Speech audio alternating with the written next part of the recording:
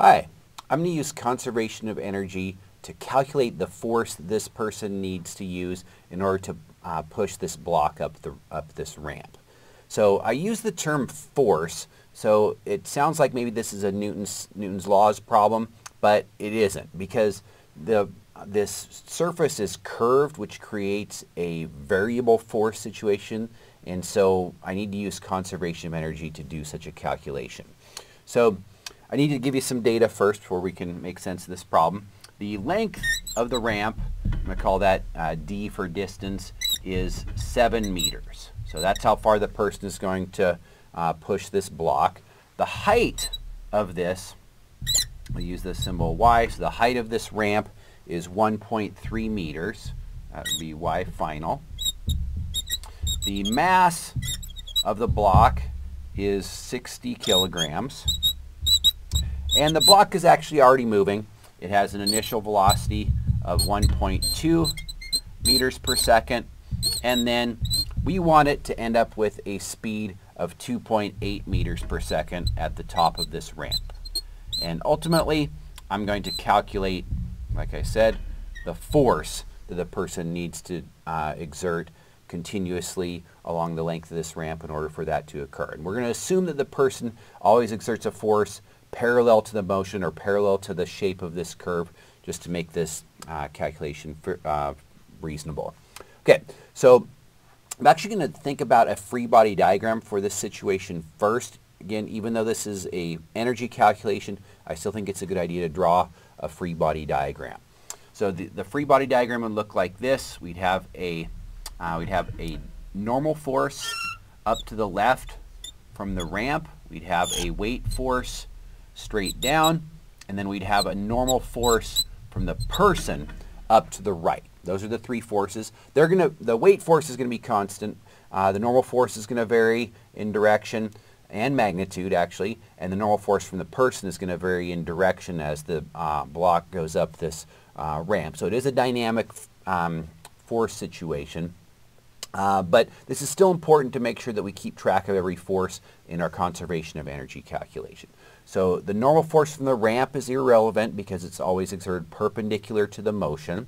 The normal force from the person I'm going to keep track of with a work function. They exert a force over a distance, so that's going to be a work calculation. And then the weight force I'm going to keep track of with using the potential energy function mgy. Okay, so I'm going to write down a very general statement of conservation of energy, and then we'll use the specific formulas for this physical situation. So I have initial kinetic energy, I have initial potential energy, and then, so this is with energy that we start with. Then I add or remove energy through the process of work, and then I end up with kinetic energy and potential energy. Okay, so a fairly general formula that could apply to a lot of different physical situations. Now let's adapt it to this one. So I do have some initial kinetic energy, 1/2 mv squared. I do not have any initial potential energy. I don't have a compressed spring. We're going to set y equal to 0 at the bottom of this ramp, so there's no gravitational potential energy. So that term disappears. And then work is force times distance times cosine of the angle between the force and the motion. That simplifies to force times distance when the force and the motion are in the same direction. So I'm going to just write F times D. Okay, the F in question is this normal force from the person. I'm just using the generic F. And then final kinetic energy, 1/2 mv squared. It's moving in a line, so that's the right formula. And then final potential energy, mgy.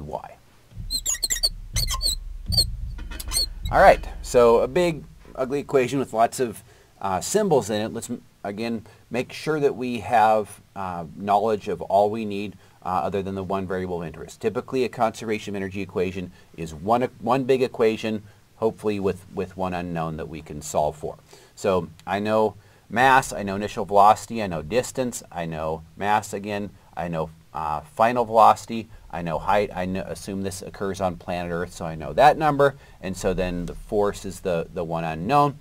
Let's do some algebra. I'm going to skip over all the steps and just give you the solution, symbolic solution in terms of for force. So I end up with this.